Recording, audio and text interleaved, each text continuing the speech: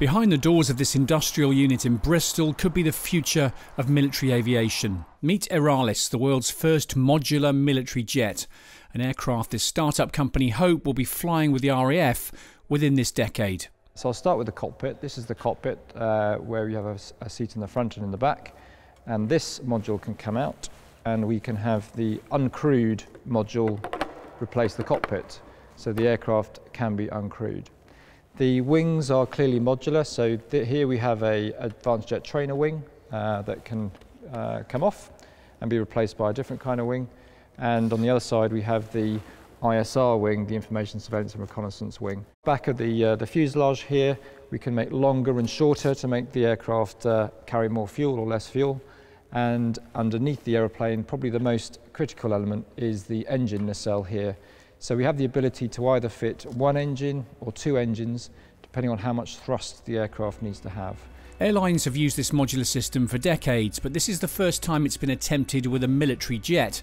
Aeralis want this to be the RAF's next training aircraft, a replacement for the Hawk, but it could also be reconfigured to do other jobs too.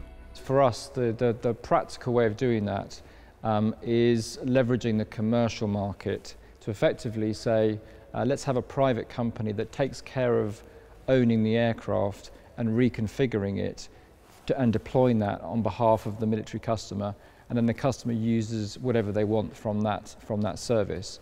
In that case, you can imagine the commercial company having, for example, a fleet of pre-configured aeroplanes. Some are advanced jet trainers, some are aggressors, some are tankers, some are ISR aeroplanes.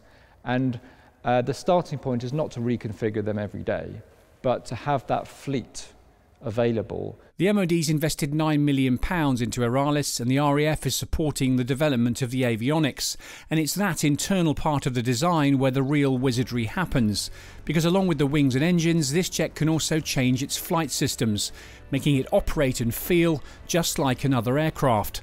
That, says the company, could radically change the way pilots of the future are trained and save vast amounts of taxpayers' money.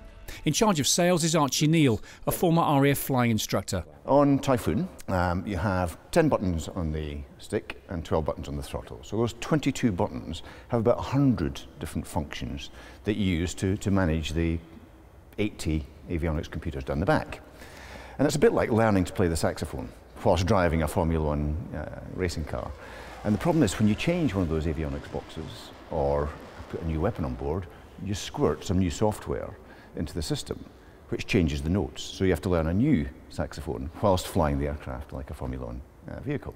What we can do with this aircraft is we can configure the cockpit to have those 22 buttons like a Typhoon or the F-35 equivalent.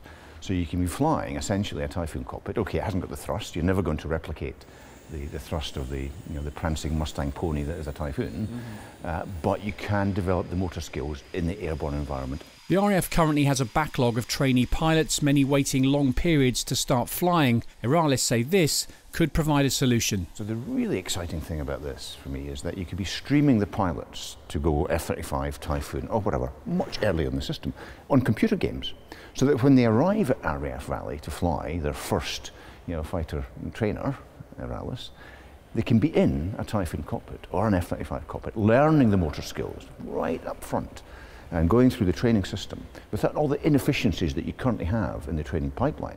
Aeralis are collaborating with 16 British firms, including big names like Rolls-Royce and Airtanker, and Qatari investors have injected £10.5 million. With the RAF aiming to be net zero by 2040, it's also green. It'll be built from sustainable materials and will run on synthetic fuel. They hope to sell this worldwide and eventually have their plane performing with a certain aerobatic team. So the Red Arrows visited us at Riyadh, and we're happy to be photographed with the backdrop, and Chief of the Air Staff is supportive. It's